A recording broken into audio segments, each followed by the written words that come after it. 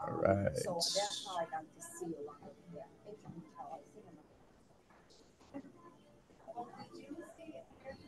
All right, and we should be live here on YouTube. Give me a quick second and make sure that we are porting over here. All right, if you guys are joining in this live stream, just want to say welcome to the jungle. Hope everybody is doing well. We got some great folks filtering in here already, Mark, which is awesome. Guys, do me a solid. If you can put in the YouTube chat, give me a thumbs up if you can hear me and you can see me. Admittedly, I'm not a tech guru, so I hope that the live stream is coming through and you guys can give me an all clear on the audio and the video. Super excited about today's live stream. We've got none other than the man, the myth, the legend, Mark Bradley, founder of LMN, going to be sharing with us a little bit of a sneak peek at behind the scenes and under the hood look at how we're running our lawn and landscape company and our budget and our software that we've recently graduated to help us grow our Brian's Lawn Maintenance company. So I have another little bit of intro and some other stuff I want to share, but before I just kind of steamroll here, you guys know how I go. I talk a little bit more than I probably should. I want to take a quick minute and introduce our guest of honor, Mr. Mark Bradley. How you doing today, brother? Oh, excellent. Yeah. Thanks for having me. Yeah, absolutely. How's everything going? Are you back in Canada? I know you've been on tour. You did, 20 or 30 cities in the last 3 months. You've been living out of a suitcase. So what's going on with you, brother? Yeah, for sure. Yeah. Just wrapped up actually. Yeah, we did 24 cities. So it was a back-to-back adventure, lots of travel. So I was only home about 15, 16 days, I think, since October 3rd, between all the trade shows and events and mastermind sessions. It's been a bit of a whirlwind. Yeah. Is that probably the biggest kind of season for you guys with a lot of folks looking at software? And I know you've been on tour with your masterminds. I'm sure we'll talk about that for a quick minute, but probably like myself, a lot of folks are looking to maybe upgrade or graduate software or make a change in their company. So again, what's the last 3 months look like? You've been probably have a finger on the industry and a pulse on the industry as good as anybody I would know. So what are you seeing out there in the marketplace? Yeah, I mean, it's been, I think everybody's actually feeling pretty optimistic. I know last fall people were sort of wondering, what the economy would do, but in general, it seems like everybody's got a nice full pipeline, lots of work lined up for this year. So a lot of positivity out there, which is good. Certainly not the COVID years where we couldn't answer the phone fast enough, that's for sure. But I think everybody's feeling good. And one thing I really notice a lot of contractors saying is that by not being maybe quite as busy as they were a few years back, they're just finding more quality in the jobs, putting more effort into training the staff and maintaining a little bit more efficient way of doing things and getting a little bit more focused. And at the end of the day, sales may not be growing quite as fast, but profits often grow faster when things stabilize a little bit. And for that reason, I always try to talk to people about really optimizing profit before looking to grow revenue, because I think, unfortunately, there's a big thirst for the top line revenue growth, and that's not always the healthiest way to run a business. Yeah, I can relate to that. We have so much to get into today, and I'm really, really excited about kind of piggybacking off of that statement you just made and so much more. Folks, I'll be honest with you. Let's kind of get into it here. A lot of you guys want to see an under the hood look of LMN. Let me just preface it really quick. In sales, sometimes people will string you along for an hour and then they have a call to action. Mark, here's my hard pitch and close that you normally do at the end. I'll just do it up front, and that way nobody has to feel like they're going to get sold something sleazy or get a pitch later.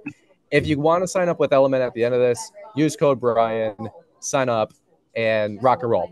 If you don't, hopefully this is educational for you, and you can see as we grow our company to the higher revenue levels, what we're doing to grow and be profitable along the way. So I don't have a pitch here. Mark doesn't have a pitch here. We really truthfully, transparently, genuinely just want to show how my company is looking to grow. And let me just even zoom out a little bit more on this whole conversation.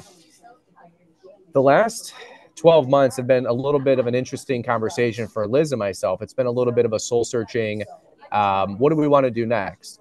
A lot of you guys know our story. The last 5, 6, 7 years, we have grown Brian's Lawn Maintenance from a 50, 60 grand a year side hustle, small business.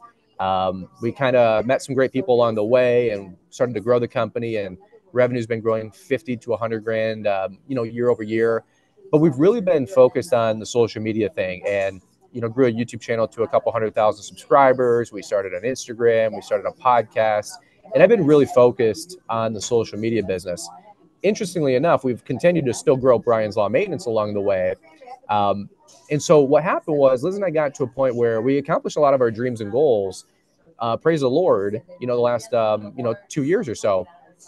So Liz and I, we said, well, we know once you hit a goal, Mark, you don't want to be idle and you want to reset goals.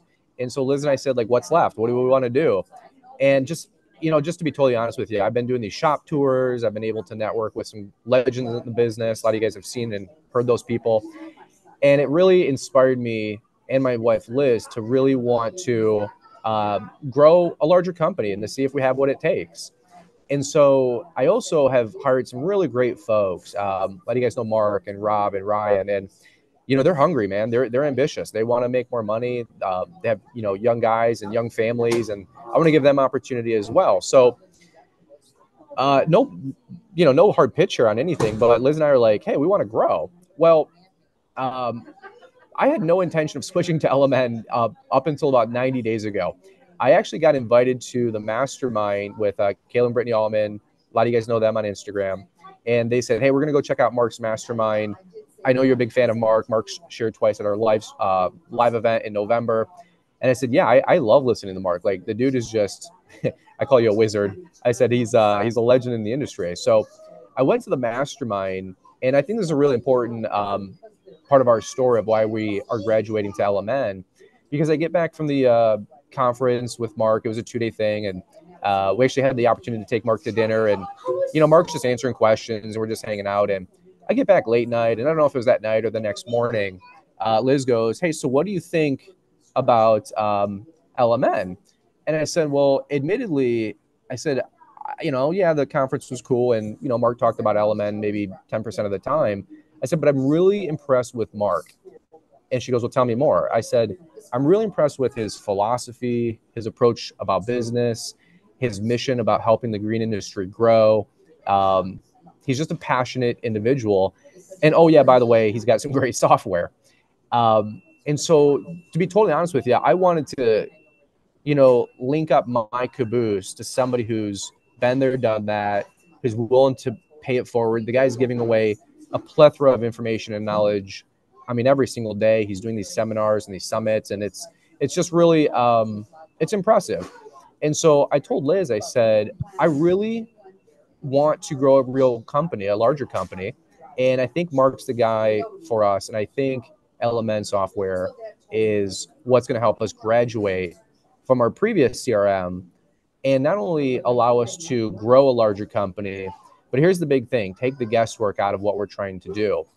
And admittedly, we've really stabilized a lot of our business the last 4 or 5 years, really the last 2, but we're still guessing, 10, 15, 20% of the time. And you guys can imagine if you run a smaller company, a little bit of guesswork, no big deal. As you grow a real company, $1 million, $2 million, $5 million, $10 million, you can't afford to guess. You don't want to be playing with people's lives.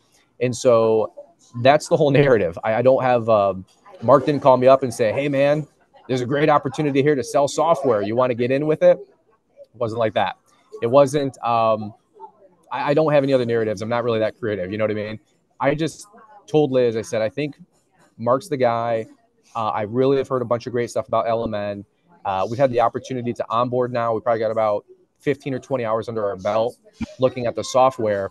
And I'm telling you folks, not only am I impressed and I'm in love and it's been everything I thought it would be, it's been that much more. And we're going to really break down a lot of that today. So I just wanted to take 5-10 minutes here, share a little bit about my background, where Liz and I are at in business, what we're trying to do, where we're looking to go. Again, I'm not here to sell or convince you guys on switching to LMN. I just want to let you guys know, hey, maybe you have a small business and you're looking to grow, maybe LMN would be for you. If you have a medium-sized company like myself and you're looking to graduate as well, maybe LMN's a great, next step for you. Awesome. Hopefully we can share about that today and maybe facilitate that if you want to sign up. Fantastic.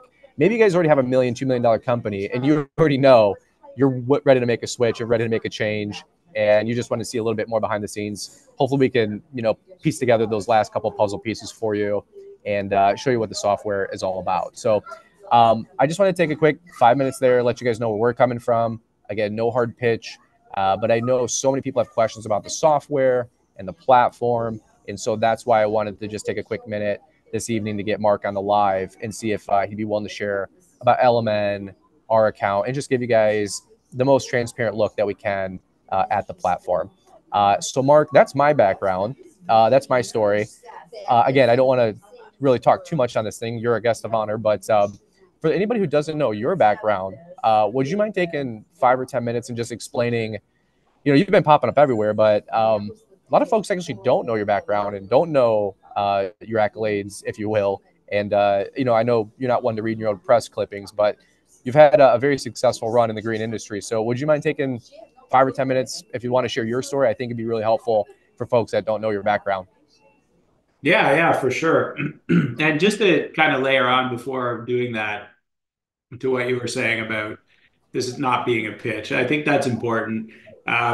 If you do decide to sign up for LMN, you can just take a trial. You don't have to like click and pay, and we don't have contracts. Everything's monthly. There's no, there's never a contract with LMN. It's pretty simple that way.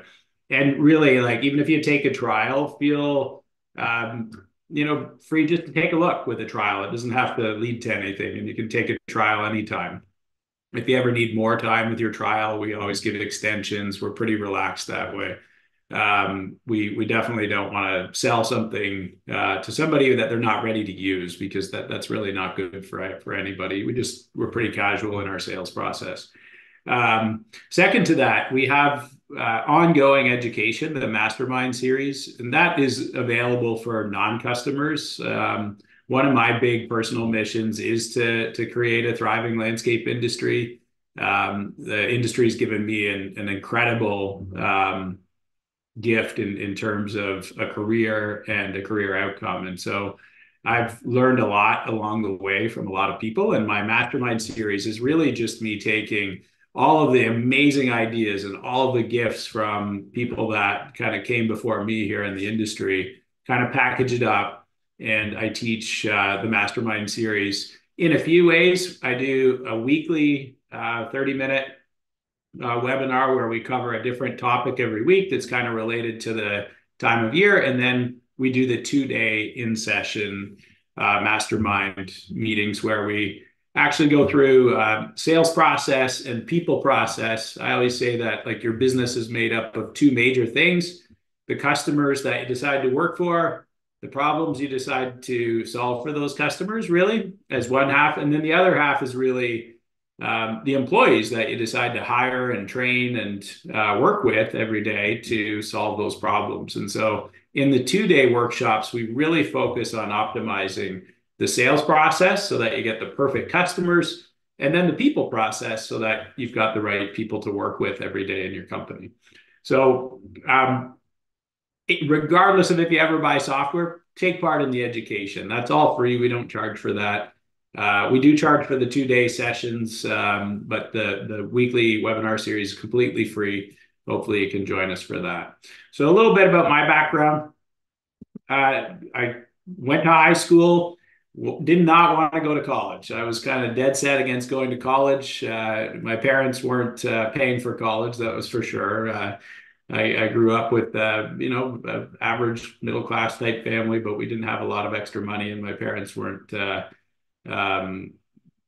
able to just pay for college. And so as I got thinking about whether I wanted to go to college or do an apprenticeship or start a business, I was really leaning toward the landscape business because I had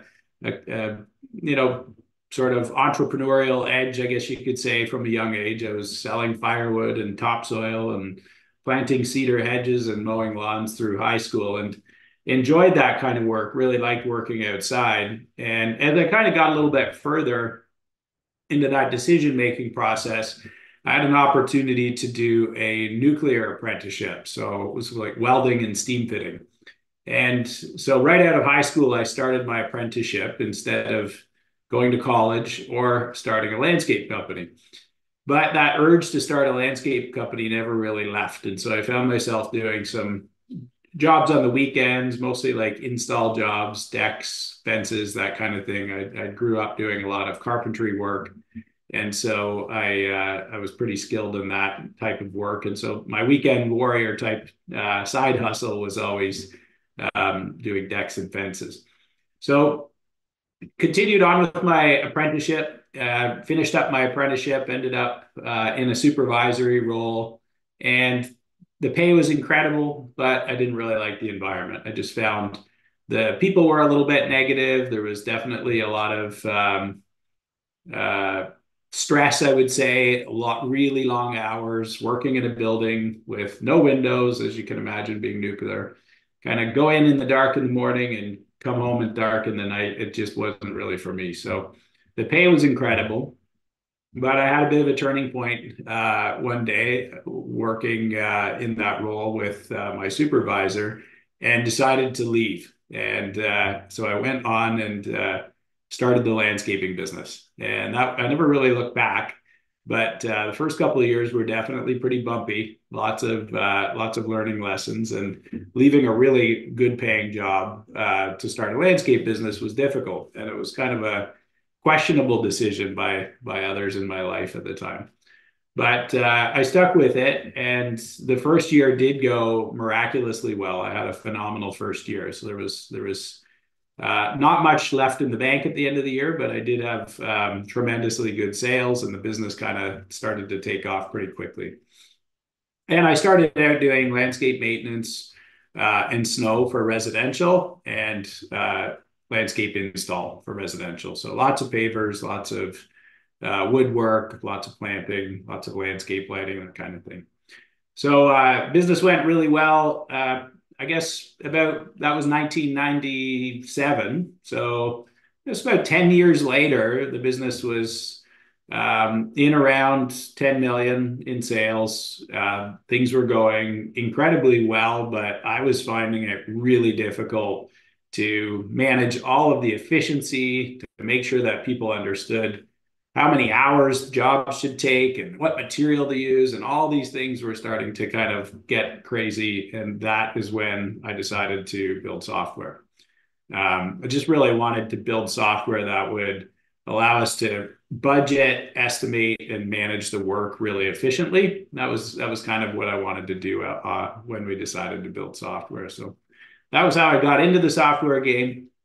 And then that kind of fueled some hyper growth. I was always testing my own products, as you can imagine. And somehow 10 years later, the business was 50 million in sales. We were, I think, 60th or so on the top 100 list. And we had the highest revenue per hour in the industry at that point in time. And so things were going really well, but I had a decision to make. I was finding myself pretty worn out running both the landscape business and trying to grow the software business. And I had to make a decision. You can't be CEO of two companies and do a great job. And so I made the hard decision to move on and focus on the software business. And since then, the software business has grown exponentially. Since 2018, we've grown about 10x growth since then. It's been a very steady ride, lots of new products, lots of new customers, lots of new problems as we scale up. And today, LMN is a total of about 175 people that make up our company, and we work together every day to build software and help landscapers unlock their true potential.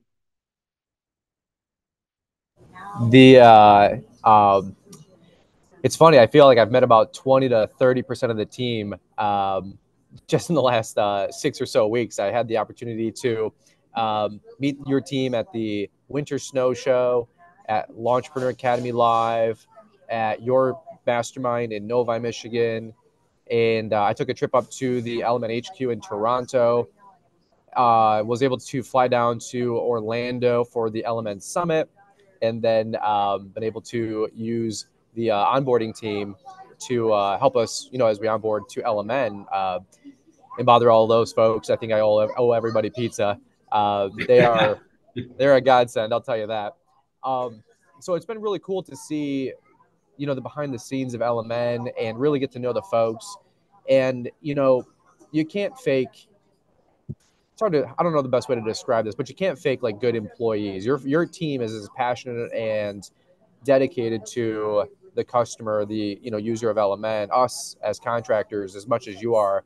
And some folks come to mind like Adam and Jason and Kiko, and all these folks are just awesome individuals, and you can't fake that passion, right? Like it's not like we were special guests and everybody turned on the smiley face, So I think that's again a direct result of your leadership and everything that you guys are putting together. So just want to say, like, I've been really impressed. And if you guys are looking to hook your caboose up, I just want you guys to have a little bit more context about who Mark is. It's not just another scheduler. It's not just another software. Something that you actually said recently, Mark, and we can get into the software here in just a quick second, was, and maybe you want to spend a quick minute on this, but it was really you called LMN the operating system for how you approach business. And I think you opened with that at your LMN Summit with your speech, your keynote. And I took notes. Jeremiah Jennings with Growing Green, he took notes. And I think 100 other people in that room wrote that line down. And I was hoping you could expand upon that a little bit more, because, hey, there's a bunch of great software out there, no doubt about it. And again, no pitch here to get you guys to sign up with LMN. I'm just telling you, it's not just the software. It was Mark, and Mark's philosophy of business, that operating system, is what I'm attracted to. So, Mark, could you take 5 minutes and describe, like, what do you mean by the operating system, the mentality of LMN, and what it's really unlocking for guys that are stuck at that 300, 400 grand in revenue, maybe to $1 million, $1.2 million. They're looking to grow. They're excited about growing, but hey, new levels, new devils, right? So there's a lot of new things you have to rethink about, right? You have to change the leader. You have to approach differently as you continue to grow your business. I know you're constantly talking about ones and threes. So would you mind taking just 5 minutes? I know it's kind of a little bit of a side tangent, kind of a question, but I think folks need to understand that we're not just talking about software today. We want to talk about building an operating system as you look to approach your business, and how to do it effectively, predictably. And there is a right way to build your business. I know it sounds weird. And frankly, just be that guy. Mark wouldn't say this, but I will. There's just so many folks, admittedly, that have a podcast, a YouTube, an Instagram, that are putting out content that I just struggle to truly believe that they all, and I say this with love, know what they're talking about. And I don't want to be the blind leading the blind on our content and our channel. So, Mark, I'll kick that back over to you. I know you know what I'm talking about. You led with this all day of the first day of your mastermind. So I'll let you maybe fill in a couple of those puzzle pieces here. Yeah. When I say operating system, I feel like I've spent the last 30 years really, truly learning how to run a business. I'm 49, and this is all I've really thought about since I was about 18. And throughout the years, I think I was really fortunate to have the trade skills that I have. I mean, my father was a plumber. He built homes and did renovations, and my trade skills were really good. And my brother was 10 years older. He was always teaching me. I was just really set with the craft. But what I realized very quickly is, knowing how to do the work and having a good work ethic, that doesn't really fly when it comes to running a business. And unfortunately, great landscapers oftentimes are great technicians with amazing work ethics. And people want to run businesses because they've got this entrepreneurial urge in them. And I just think that that needs a little bit of help for most people who haven't gone to business school. For me, I learned all those lessons the hard way.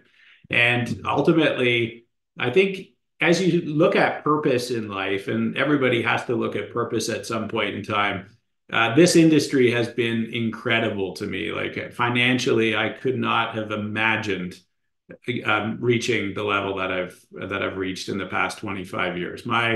I just recently a friend was asking me where I want to be 25 years from now, and I started explaining where I wanted to be and the impact that I wanted to have on this industry, and he said, "Man, that doesn't sound big enough." And and I said, "Well, it seems pretty big to me." And he said, "Well, look back 25 years at where you were, and like, would you have thought that you would have gotten to where you are right now?" Which was a pretty interesting thing to think about. And my answer was, yeah, no, probably not. And so he was challenging me to think bigger about my next 25 years in this conversation, which is something I like to do, usually with people thinking more like 5 to 10 years, but I appreciated this conversation. And so when I think about what I want to do and what I want to really work on, it's to teach people my operating system, what I learned over 30 years. And that's what I want to do for the next 25 or 30 years of my life. I can't picture myself retiring. I don't really want to get into another business.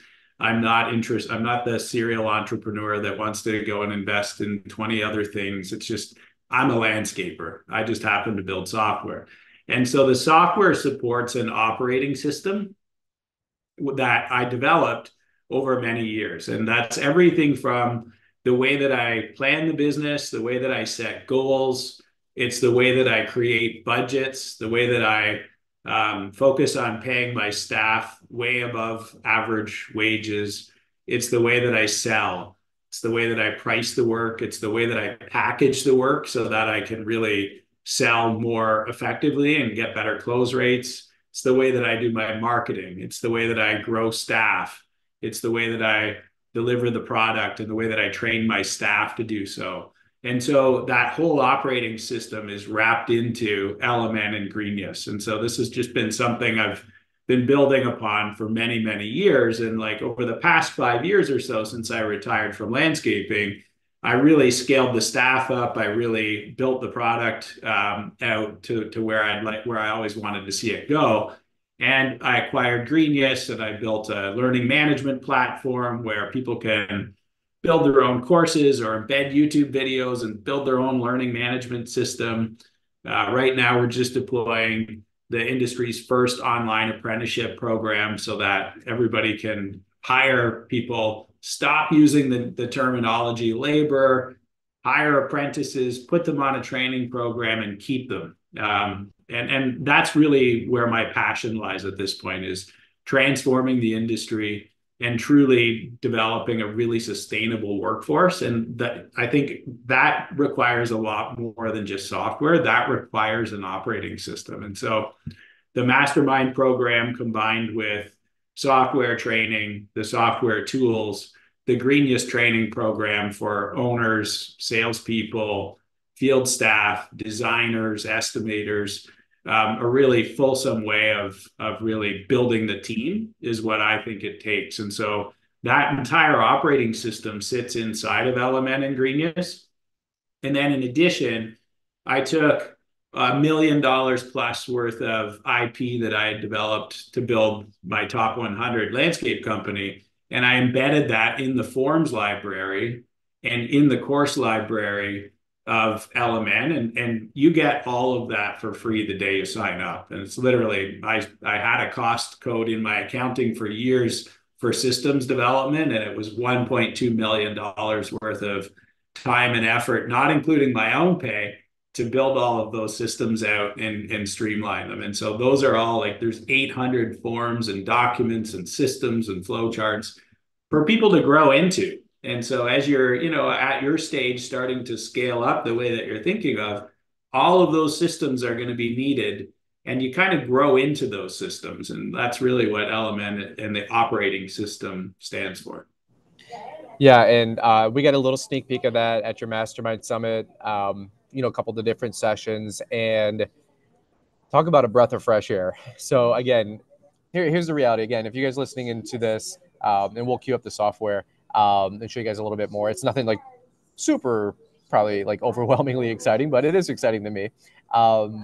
What I'll just say is, if you guys are doing 50 grand, 80 grand, 100 grand, and you're an owner operator, small business, do we love you? That's fine. That's a great business. Maybe you're just looking to make some extra cash to pay for a trip to Disney. I get it. Maybe LMN is or isn't for you, but the education, like Mark said, that's available, if it's not free, it's nominally, priced, and you can operate on a shoestring budget to get access to it. If you guys are in the middle, and really I want to focus on folks in the middle, because I've said this many times on our content, I don't feel like there's enough folks out there that are putting out real advice that is helpful for guys between 300 to a million, because it seems like, and Mark, I don't know if you can relate, but it seems like just all of a sudden you have this $5-10 million company. And frankly, the more I do more conversations with folks, you realize that maybe some of even them don't have it all figured out. There's a lot of companies out there that do 10 million and lose money, and no shade to them by any means, because they have a bigger company than I do. But the point of this whole conversation is I'm going to champion something here for the next 12, 18, 24 months as we try to grow and look to grow, is I want to take the guesswork out of this thing. And I had a buddy earlier, he was texting me, and great buddy of mine, and he said, hey man, is LMN the real deal? We're shooting text messages back and forth. And I said, yeah, it's awesome. He said, whatever the price was, $400 or $500 a month. He goes, that's expensive. And I said, expensive is guessing.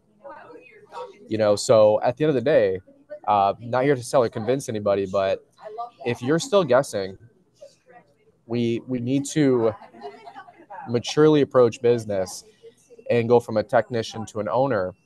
And we need to stop guessing, right? We need to build our business in a predictable fashion. So again, I'm not here to sell or convince anybody that that's what you need to do. But Liz and I, as we have more people on staff, tens of thousands of dollars of payroll, I can't be guessing as we grow our company. Okay, so we're going to jump into the software here, show you a little bit more behind the scenes. I have so many great testimonies and success stories just for myself, because that's I'm the case study today, where I'm already convinced that LMN's a great investment for us. We actually just got a bid back on Monday evening that was 15% higher how we bid it in terms of the retail price, and then also what we're going to make for profit.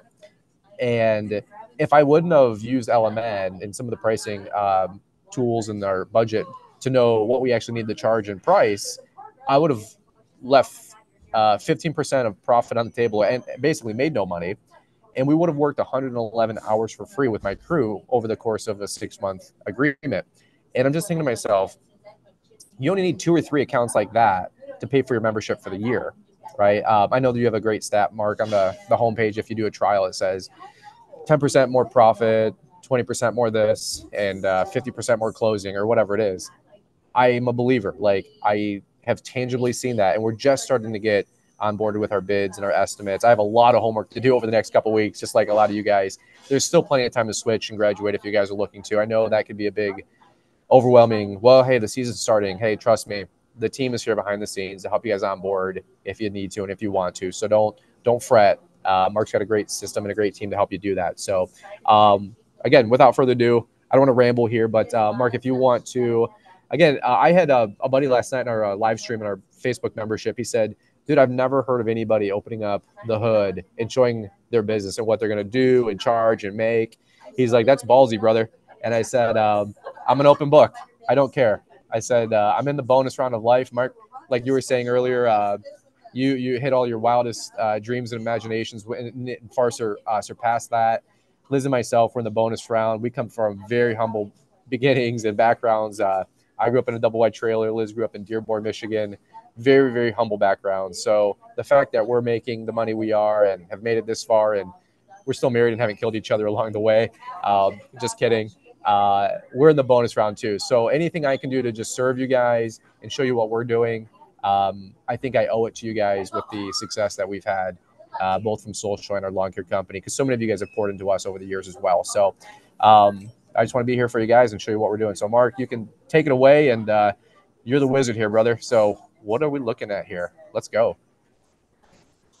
Yeah, well, so getting started with LMN, the first thing that we usually try to recommend people do is build a budget. You can use LMN without creating a budget, but I built the software with budgeting as step one for a reason. Because if you don't have a budget, you really are guessing. And the stats on company success of people with a budget versus people without are honestly staggering. You know, that when you hear about businesses typically going out of business in the first 4 years, businesses who have a budget cut that risk down by about 95%. So incredible success stats for people who have a budget, because they understand how much money needs to come in to the business, how much is going to go out, and what's going to be left before the year starts. And that allows them to run in a very, very different way from your typical business, where they're kind of like operating on a cash basis, you know, just kind of money in, money out, hoping that it all balances out at the end of the year and that there's an actual profit.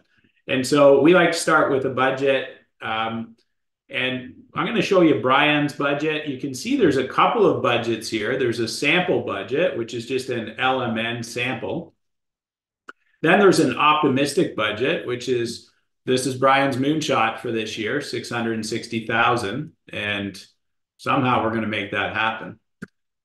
And the realistic sales budget, which is the safe bet. This is if everything kind of goes according to plan and Brian's not out there hustling and selling the way he's promising the world here, then 560 is going to cut it. And so that's kind of how we're going to look at it. And at the end of the day, 560 would be a big home run for Brian. It's up from last year. It's a growth year, which is amazing. As he said, he's super busy. He's got life happening. He's building a house. He's got young kids. He's got 2 businesses, you know, the media business and the landscape business. And so this is pretty big growth, but he's got a great team. All of his staff are returning. So we'll go ahead and open up this realistic budget, and we'll kind of go through what we were thinking.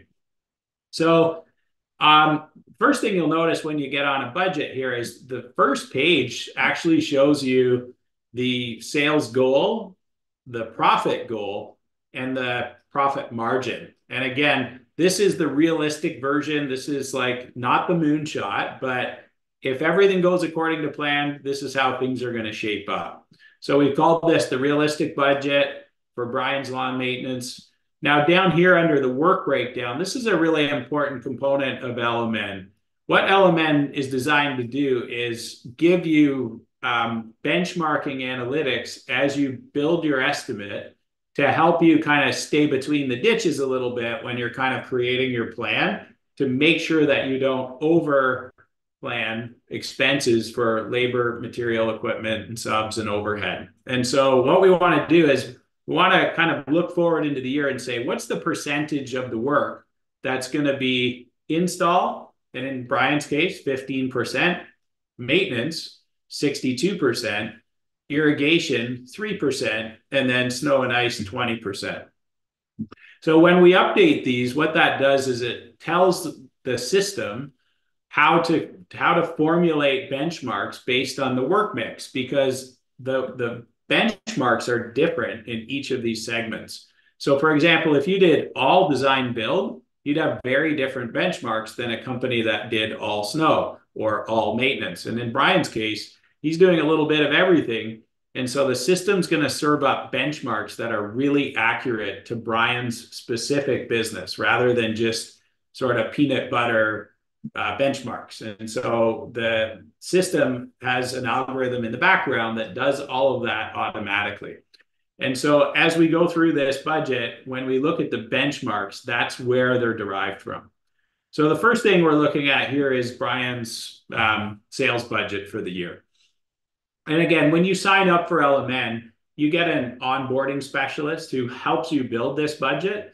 They'll take your financials from last year, or they can just do a Q&A with you and help you build a budget. So we actually help you through this process. We have courses for you to learn as well. Right down here on the left side of LMN, we have online courses where you can just click and take a course online on your own, or you can use our chat any time of day, or again, you can sit in on a live virtual training with our education team, or work one-to-one with your onboarding specialist. So there's lots of ways to get set up. And ultimately, when we get into budgeting, it's a fairly simple process, but if you've never done it before, it might be scary. Ultimately, if you're an amazing landscaper, you might not be a financial expert if you're like me. And so when I started my business, this wasn't natural for me either. I had to work at this. I had to go to night school and learn all about accounting. And then I had to hire lots of business consultants to teach me how to create overhead recovery and make all the things work together. And what we did with LMN was just build a budgeting system that your average person can use without having to do all that research. And so we really tried to make this simple. So when you're building a budget, you basically put your division names in. And so you can see here, Brian has maintenance. His previous revenue in maintenance was $225,000. We're forecasting 275, which is a difference of 22%. So he's planning to grow by 22% in maintenance. Next up, spring and fall cleanups. Brian's going to shift some of his billing into hourly and try to really leverage some of the billing and pricing and packaging that we recommend as part of our operating system to sort of double up revenue without really having to double up a lot of work. And so oftentimes when people package spring and fall cleanups, they end up really kind of taking it on the chin a little bit here, because they often end up putting a lot more labor out in the spring and fall than they were planning. And ultimately, that's where oftentimes a lot of landscape maintenance companies don't end up making any money. And to be honest, this is kind of a sad stat, but most companies who start using LMN, they quickly realize within a few months that about half of their contracts were bid below cost. And sometimes the other half are above cost. And what happens is, at the end of the year, there's not really very good profit. They don't know why. And they just kind of keep doing the work, renewing the work for the same prices year after year. The reality is if you dropped half the business, you'd probably make a little bit more profit. But the good news is when you start pricing it right, most companies are afraid to put the right price forward, thinking they won't renew. But usually, most customers do renew. And the few that you lose aren't really a big issue, because you've got more revenue and now you've lost those jobs that were losing money.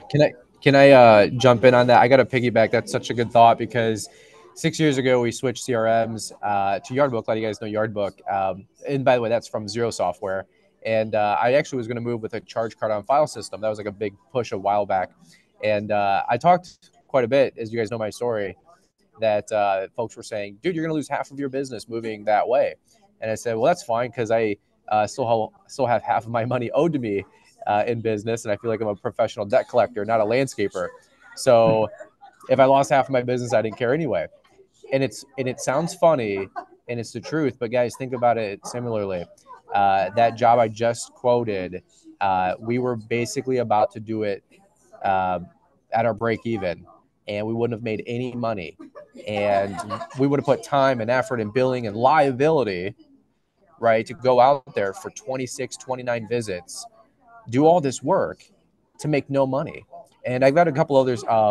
I don't call them like success stories, but fun stats of my business that I've learned in the last 3 weeks as I went on through the onboarding. And Michael that was talking to me, we were pricing out some of my services, and he's like, so what do you think you're making and charging with X, Y, and Z? And I said, 50% margin, we're killing it. And we go through the budget tool and our templates. And I come to find out that not only are we not making money, we're losing money. And I will tell you transparently, if you would have told me 3 weeks ago what I thought about that division of my company, I would have said 50% margin, one of my best revenue generators. And 3 weeks later, after actually knowing our numbers, right? The good old knowing your numbers that everybody champions, and still nobody can give me a direct answer about what that means. We were losing money and paying to do it, and we're losing about $50 per hour, if you will, on that service. No more.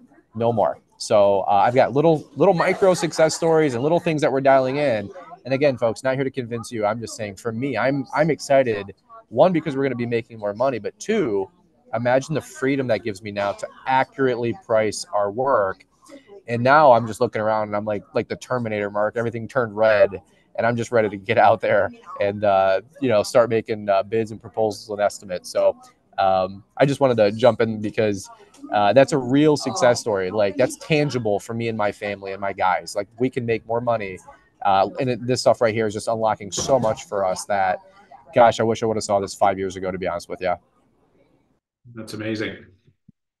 Yeah, so we go on down the list here. We've got maintenance, spring and fall cleanups, landscape enhancements, which there's a big jump this year. We're looking to take 50,000 up to 125,000, and snow and ice we're looking to grow moderately from 75 to 100. And so what you see here is up on the top right, 49.3% growth, going from 375 up to 560,000. So that's the plan. The sales breakdowns up here in this little graph, very simple. If we wanted to create a new sales division, all we do is click this new button, fill in the blanks like a spreadsheet. So this is very easy. The budgeting tool is incredibly user-friendly, not hard to figure out. And again, we help you set this up the first time you get in here. So on the left, we started at budget info. We moved down to sales. Now we're into the field labor budget. A couple of things with field labor. Basically, what we do is we input the labor burden, which in state of Michigan for Brian adds up to 17%. Now that's going to be a little bit different state to state and company to company. But in Brian's case, every time he pays $100 to an employee, there's $17 of expense coming his way to pay the government for that employee. And that's called labor burden. And so that's a combination of the taxes that the employer has to pay on behalf of the employee. Not the employee taxes, just the employer side. And so that's labor burden. So 17% there. We put an overtime multiplier here of 1.5 if overtime was ever to be the case. And then what you see down here is the hourly and salary employees. And so here we've got a new hire that's yet to be hired. This is a part-time position. So we've got one person. Brian's forecasting 600 hours for this person at $18 an hour. And there's no bonus attached to this person. So the total cost is $10,800. Then under salaried staff, we've got names here I won't show. We've got the names of people listed and their wages. And so we won't show anybody's name and wages here today. So we'll skip that. But under salaried staff are Brian's other three employees. So here what we've got is the total hours for Brian's staff, the total cost of the wages, the total burden, which is, again, the government contributions, and the total cost of payroll. So Brian's facing almost $190,000 in field payroll to generate the revenue of $560,000. And so what we're looking at here is a field labor ratio. And what this ratio is really important. You need to know what your field labor ratio is to do all kinds of neat things in your business. But the one thing that you really need to know is every time $100 comes into the company, $28.90 is going to go out just to pay the labor. So this is just a ratio to sales. And when you start to look at it that way, you get really sort of comfortable knowing how much of your revenue is going just to pay the staff, and then how much is going to go to pay equipment, material, subcontractors, and overhead, and then how much is left over. And so these ratios really matter, because at the end of the day, when we bring $100 in, we can only cut it 100 ways. And so 28.9% is going to go toward the field labor. The industry average, based on the work mix that we updated when we first started, when we said that Brian had a work breakdown that included maintenance, it included some irrigation, it included some installation work, and some snow. So based on his mix and his actual company mix, not an industry standard that's peanut butter spread, but the work breakdown that he updated, he should be in around 30.8%. And so that would be the industry average based on Brian's work mix. He's actually trending a little bit lower, 28.9, which is perfect. We want to be plus or minus 2%. And so he's right in the range. And you see it lights up green, which actually tells Brian there's no risk. If we were outside of the safe range, it would light up red. And that would sort of warn Brian that he's not producing enough revenue to have this many employees. And so the system kind of helps you right size your labor force based on your sales that you're going to generate and the sales breakdown that you've got in your company. And that's kind of an important thing. And so again, when we talk about an operating system, this is a program that keeps you in sort of safe harbor. These are benchmarks that are well known, that people that were consulting landscapers long before I ever got into the industry had developed. I had the good fortune of learning from some amazing consultants in the industry, people like Charles Vanderkoy and Jim Houston and John Paul LaMarche, people that were doing this back in the 70s and 80s.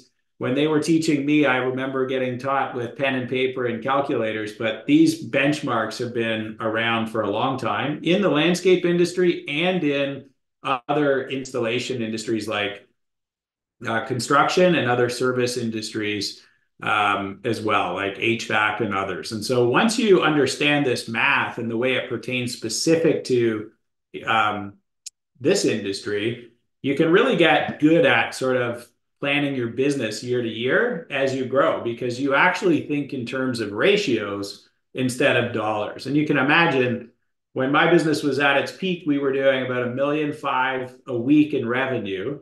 So you can picture that's a lot of business to figure out every day of the week. We were kind of in that $300,000 a day in sales.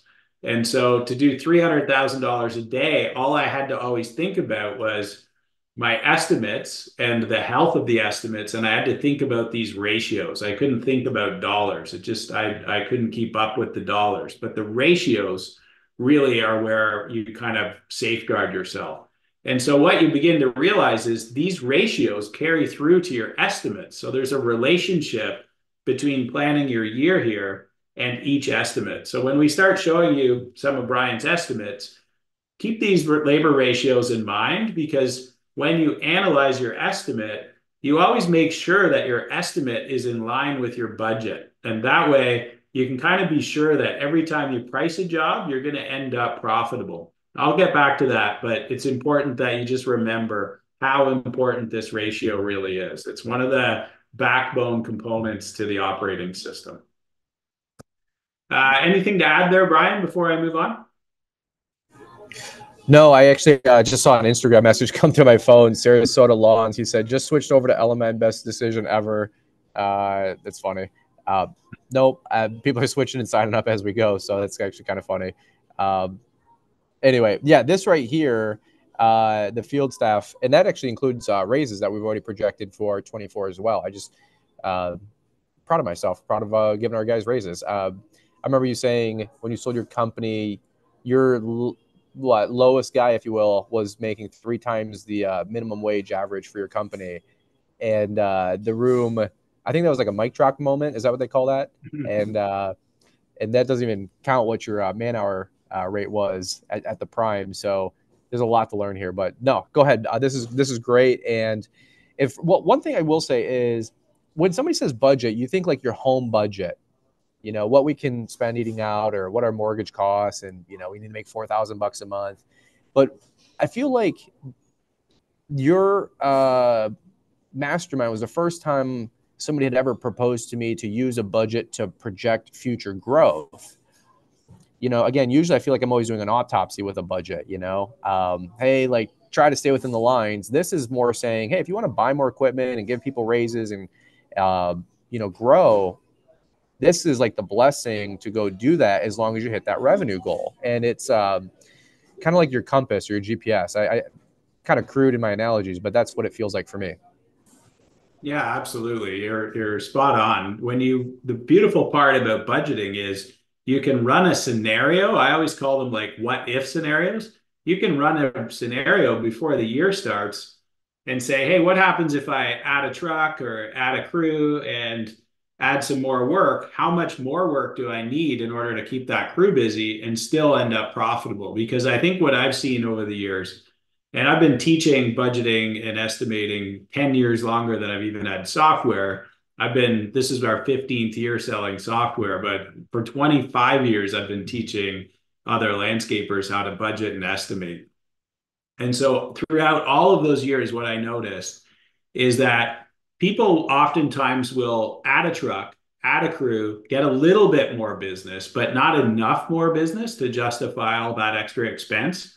And so they'll work all year just to pay for the extra equipment and the extra staff, and then find out at the end of the year, there's no money left. There's no profit. In fact, they don't even have enough money to make the rent or mortgage payments. And so that's really sad to me. That's a struggle that I just really don't want to see people have. And I've had many, many mistakes, many struggles with cash flow and mistakes and legal issues and everything under the sun in my career. And I'm very honest about how difficult it is to overcome a lot of the hard lessons learned along the way of growing a company as fast as I did. I really truly want to help other people avoid the pain and the struggle that I had in growing a business. And that really is my mission at this point in time. I want to create a thriving landscape industry. And when I say a thriving industry, that's not just the owners, that's also the employees in the industry. Like, I really do believe that we need to find a way to raise the floor in this industry to the point where people can live a middle class lifestyle when they're working in this industry. And I know that that's possible, and I'm convinced it's possible, but it does take some financial literacy, and it really starts with a budget here. And I think, Brian, not to give you too big of a pat on the back, but you're paying some really good, fair wages, and not many business owners focus on that as much as you do. And I think that's definitely something that needs to change in this industry. It's something we all need to really focus on. And when you build a budget like this and you put the right wages in, like here, Brian's part-time person is making $18 an hour. When we get into estimating, you're going to see how much his staff are making per hour. They're paid really well. We just aren't clicking on the salary because we don't want to show names and rates just for privacy reasons. But we're going to get to that later. And, paying staff fair wages fixes a lot of problems. And we'll talk about that a little bit more when we get there. So next up is the equipment budget. Now here we've got all of Brian's equipment. And so we've got his fuel for the coming years, 21,000. We've got 5,000 in repairs. Brian's smart. He runs new equipment, not a lot of repairs. He's got a good team that are well trained. They're not damaging the equipment. They really care about Brian. They care about the company. They're part of the company. One thing I really respect about Brian is he says the guys that work with me, not the guys that work for me. And that's an important thing. Like, always having that attitude that everybody in the world is an entrepreneur and they come to work with you in your company.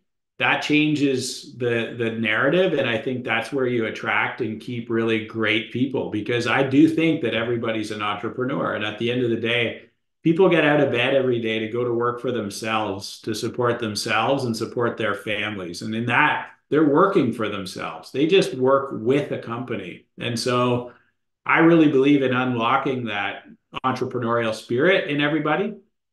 And I think you do have to pay well, and you've got to really give them fair wages, fair training, fair chance, fair equipment, and set them up for success with a transparent organization. And like $5,000 in repairs, how is that so low? Well, I know how it's low. investing in the right equipment, and training the staff to use it well. And so like as you go through your budget, use these items as like sort of wake up moments. If your repairs are really high, ask yourself why. There's probably a reason. And oftentimes it is training of staff, age of equipment, some obvious things there. But down here, we've got snow plows, salters, a debris loader, dump insert. We've got an enclosed trailer package. We've got a 60-inch Exmark. We've got a F250, an F350, maintenance crew trailer, an open deck trailer, and a quad. Wait a minute. Are you actually using that for landscaping? Hey, now we put a plow on it, so it qualifies. All right, good. I'm not Hey, the tax department. I'm teasing. The dang plow costs almost a third as much as the freaking plow, or as the four-wheeler. Unbelievable. Everybody needs a four-wheeler on their equipment list. Makes sense. All right, now down here, if I'm just going to open up one item here just to give people an idea of how easy it is to build an item like this. So let's just click on, let's go with a group. So a group is like a series of items. And so I'm going to open up Brian's enclosed trailer. And what you'll see here is we've got the enclosed trailer. Purchase price is $20,000. The resale price is $5,000. He's going to keep it for 7 years. And so the cost per year on that trailer is $2,100. We've got the Exmark, price is $14,000. Resales $6,000 3 years from now, cost per year. And so what you see happening here is put the purchase price, the resale value, and the cost per and the number of years you're going to keep it. And it blends out a cost for that trailer with all of these things in it. And so this is pretty important when you're grouping things. And then if I just look at a pickup truck, like for example, this F350, it's owned, it's $60,000 truck, $200 in admin costs. He's going to keep it for 6 years. At the end of the day, the estimated retail or value at the end of its life is $40,000. He's got a 6.49% interest rate. And so it's coming up with a monthly cost and an annual cost. And again, as you come through this list, whether you own the equipment and you don't have any payments on it or not, we still enter it into the system, and we still even factor out what a monthly cost would be, because we really try to teach people as part of the operating system, even if the equipment's paid for, we want to put it in the budget as though it's not. And then those payments, we actually want you to take those monthly payments and pay yourself, put it in another bank account, call it a return on investment bank account. And we want to build that equipment to the budget, and we want to put the money in that other bank account so that you're not giving your equipment away. Because all too often, especially some of the more old school kind of business owners that don't understand these numbers, they'll buy their equipment, spend all their profit on a new truck. 5 years later, or 8 years later, that truck's worn out, and they have to take another full year's profit to buy a new truck. We don't believe in that. When you take this year's profit and invest it in equipment, you want to make sure that you've got this monthly payment attributed into your budget. You're moving that money into another account. Then later, when you need to buy another truck, you take the money out of your return on investment account. You don't take it out of profit. So your customers are always paying for your equipment in your estimating, and you're always billing your equipment to the budget like this, whether it's owned or not. And so that's a key thing in budgeting that oftentimes business owners just don't understand if they've not really gone through this type of an exercise before. So a couple key numbers that we're trying to surface up top here. We've got the fuel, repairs, the vehicle insurance. And what this is telling us now is the equipment expenses are $38,000 and change. The other expenses are the fuel, repairs, and insurance. And the total for equipment in Brian's company is $73,000.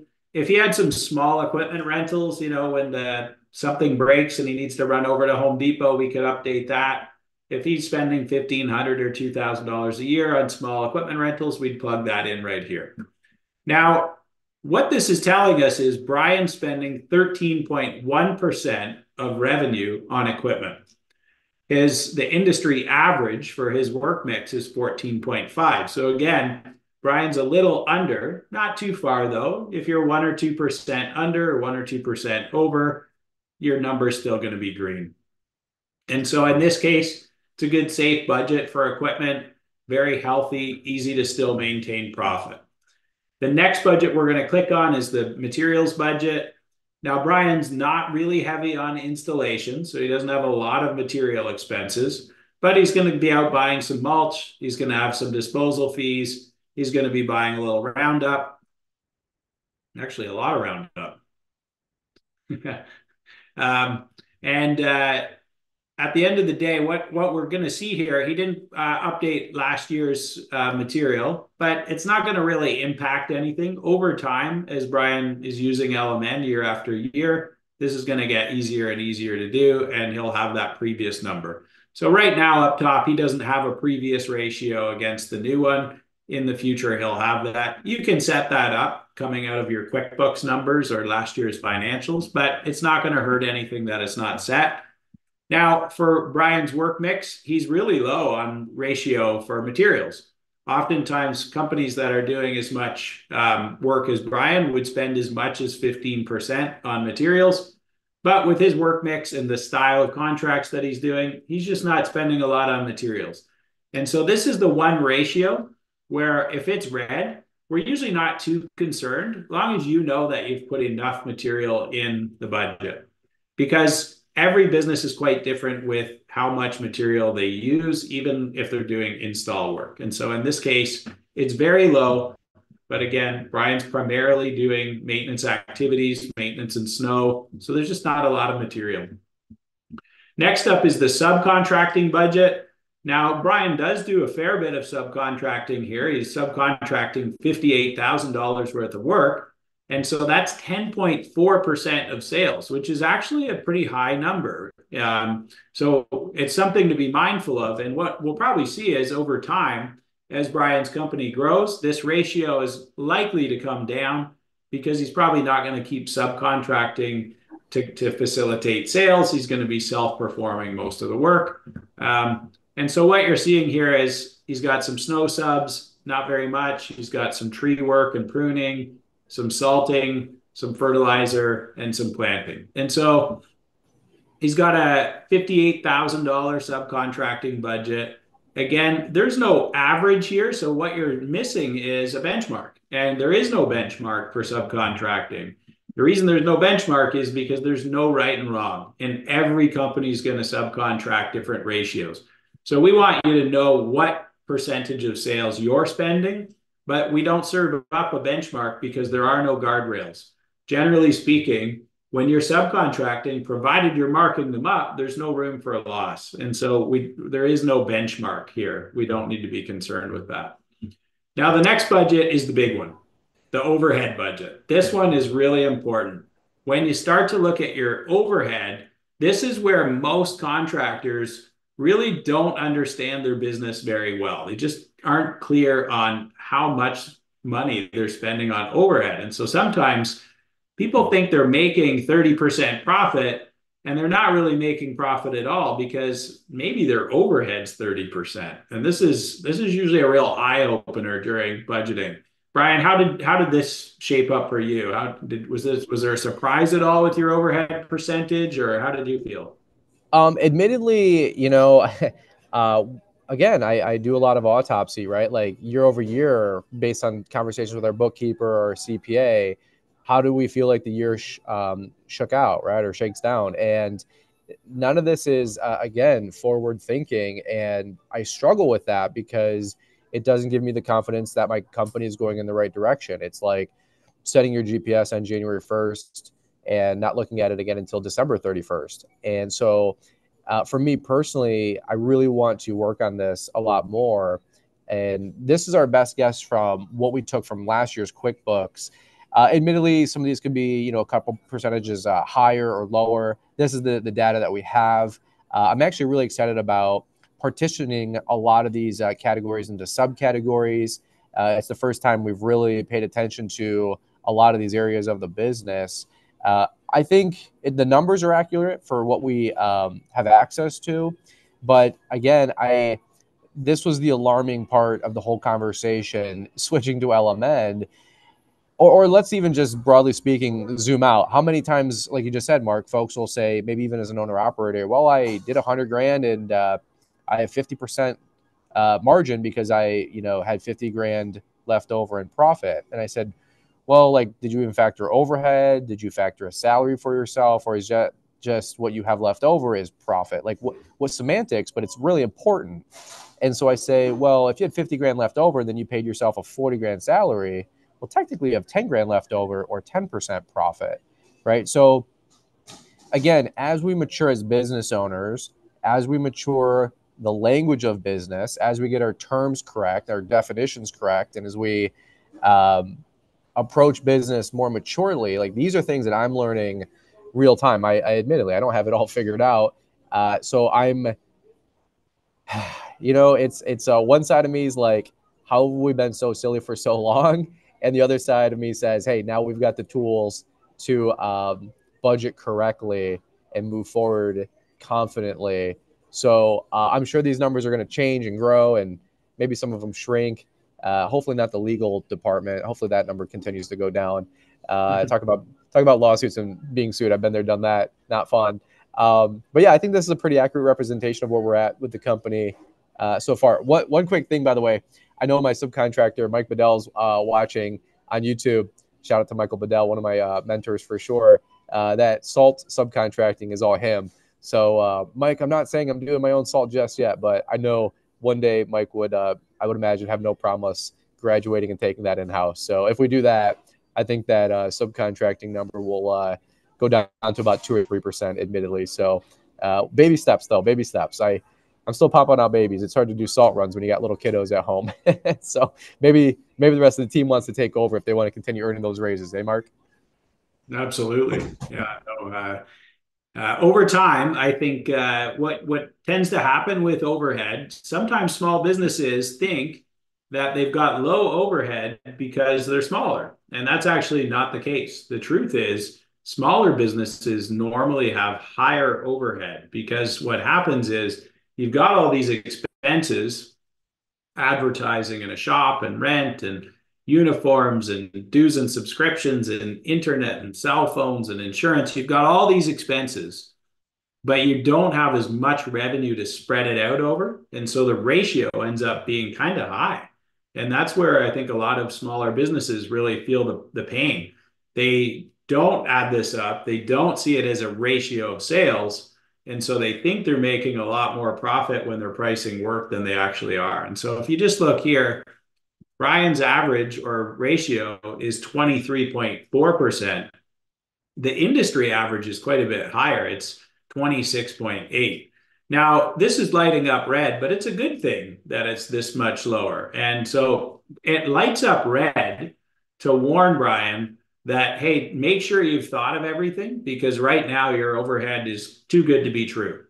Now, in Brian's case, it is too good to be true because this isn't his only business. So I can notice, I don't see internet on here, but probably your other business is paying the internet bill, right? So there's a few little benefits to having two businesses. But ultimately, like there's not much that's missing here. This is a really good fulsome list, but Brian's not wasting any money on overhead. If it's not billable work, if it's not contributing to getting the work done, he's not spending money on it. This is a pretty tight budget. Like it really is as tight as you can run it. So when you see an overhead budget that is too high, like 30 or 35%, remember, you got to be lean and mean. And Brian, you're a good example of that. And I was always very, very mindful of that. I always wanted to run the lowest overhead possible so that I could be really competitive with my pricing.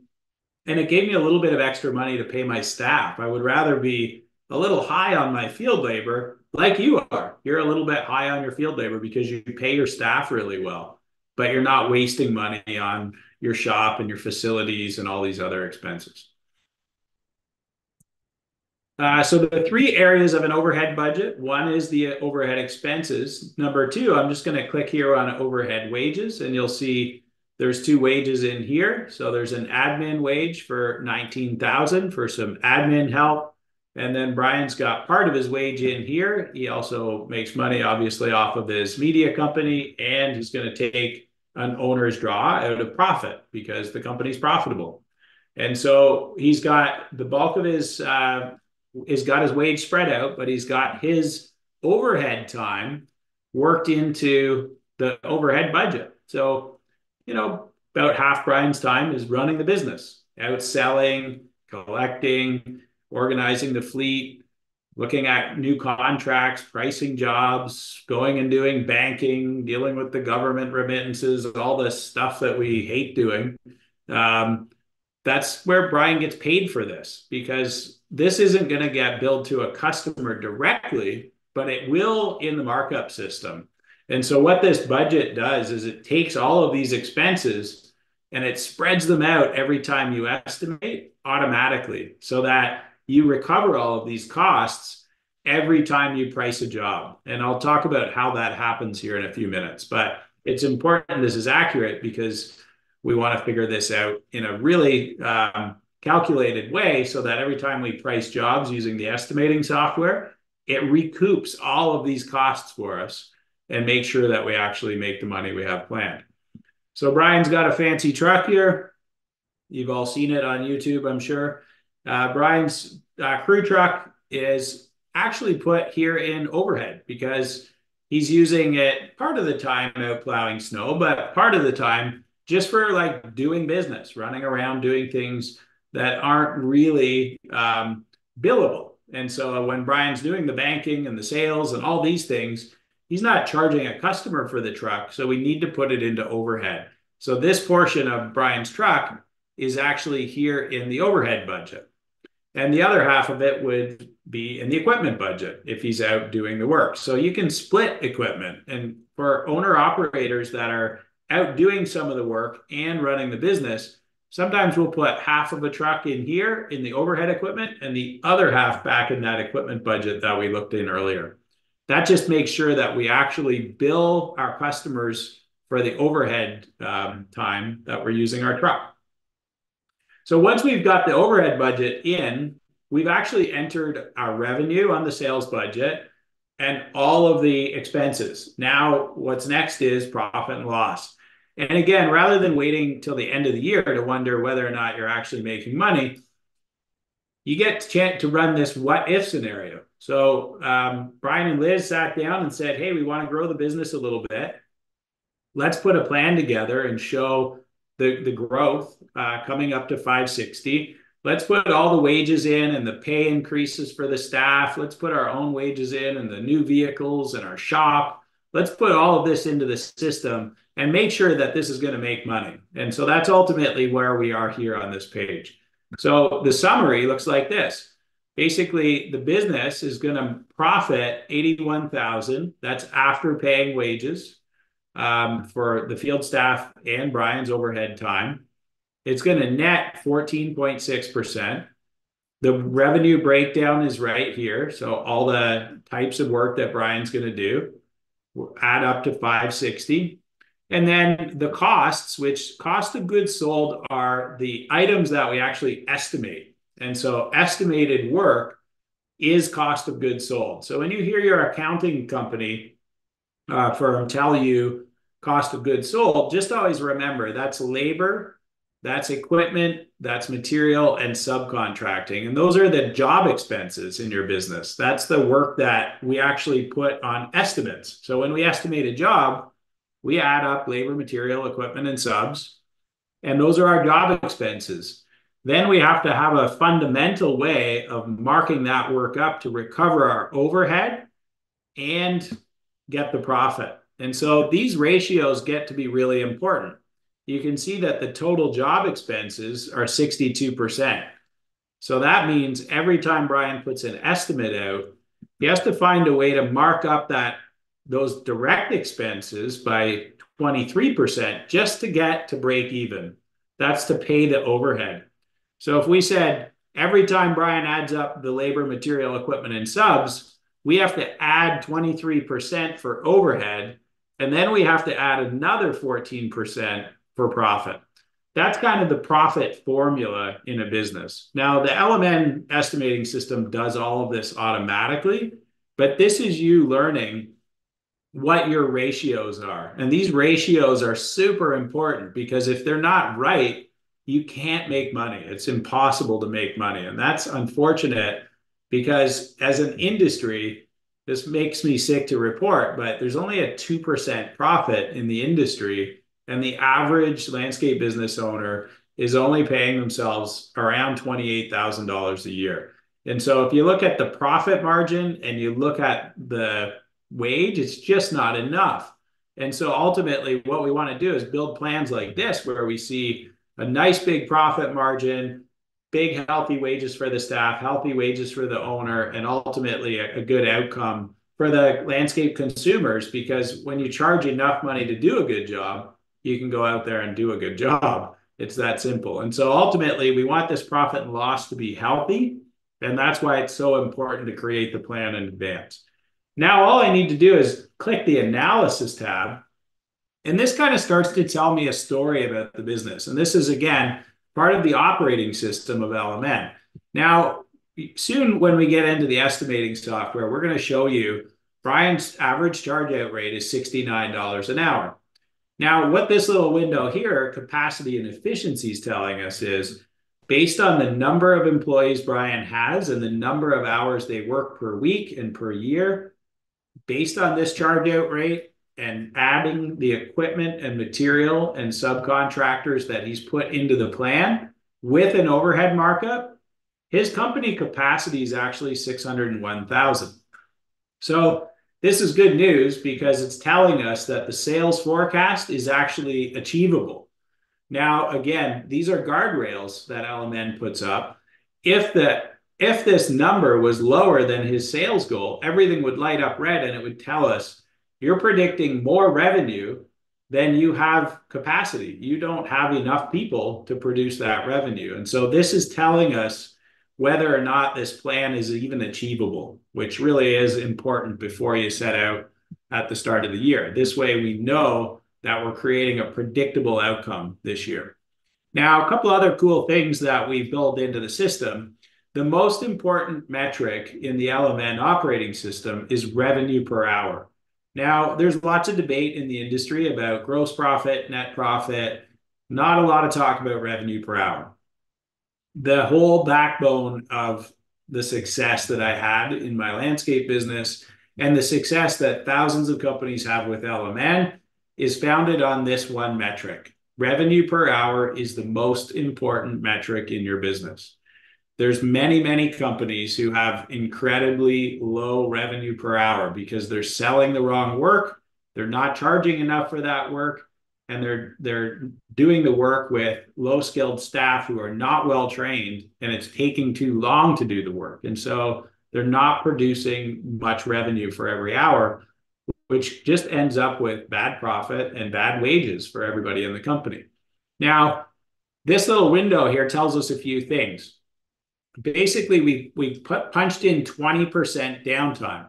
So what that means is 20% of the time, Brian's staff will be loading and unloading trucks and driving from site to site. And we know that. So we're never going to be able to bill for that time. We don't bill our customers for that. So we're actually factoring all of that time right into the equation by updating this 20%. So that gives us our windshield time, our loading and unloading, and our lunch breaks.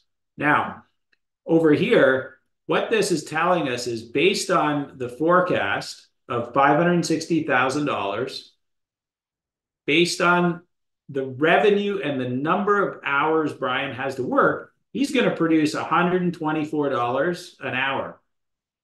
I can tell you that that indicates a few things. A highly trained team, a good salesperson that's selling the work for what it's worth, and really good equipment. And so many times, landscape maintenance companies, this number is as low as $70 an hour. I've seen it as low as $55 an hour. Those companies are usually on their way out of business. Now, when your number is over $95 an hour, you're selling at a premium price. You've got the right equipment, you've got good staff, and they're well trained. And so this is telling us that Brian's company is operating really efficiently, which is no surprise. I mean, you follow the YouTube channel. He's got amazing equipment, a ton of passion for the industry, and a great team. And so this number is highly optimized. I really, truly would always suggest that you optimize this number before you plan to grow. So when Brian and Liz came along and said, hey, we want to grow the business, this was a number I wanted to see right away. I just said, like, let's look and make sure that your revenue per hour is healthy. And when I took a look at this and saw this, I was really confident that it was a good time to grow for Brian. Because if this number is solid, it's much easier and much more affordable to grow being healthy. If it's not good, then I usually tell people, hey, slow down on the top line growth. Let's get the revenue optimized, get the right business, get higher revenue per hour work on training staff, and then grow the business. But again, Brian's in good shape here. Down below, what happens down here is based on Brian's numbers, the software makes suggestions. And so you can kind of see the suggestions that it makes. And again, these are just generated by the system based on Brian's numbers. So it's making some suggestions on how to optimize things. And so if there's nothing really standing out, which in this case, there's no big problem here, what you will notice is it'll say, well, your material ratio is much lower than expected. And then it's just kind of asking you a few quick questions. Hey, did you remember this? Did you remember that? To make sure that Brian didn't forget anything when he was setting it up. But again, we've gone through this already, so pretty confident. So this is probably a good place to take a few questions, Brian, and then we can move on to estimating if you want to open up and or ask me a couple. Well, I mean, first off, if you guys are listening to this on the podcast, you're watching live on the YouTube channel, your mind's admittedly maybe like mine fried a little bit. It's a lot to take in, and perhaps maybe you've never even like spent any time on this or had the conversation about this. Maybe you've never ran your company off of a budget.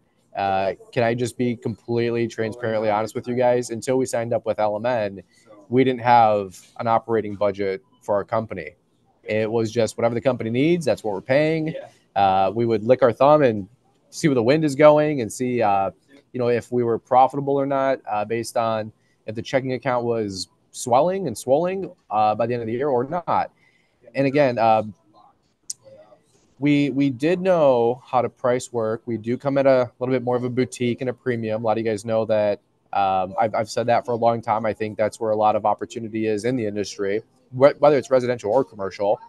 The guys are fantastic. We do have some great equipment. I'm a big equipment nut, like a lot of you guys watching. So like we were pretty good at some of these key metrics here, but other ones, I just hate to admit, I mean, we've never even focused on a Mark. And again, I'm glad that some things are reporting back good or above average, or, we're 7 out of 10, doing pretty good.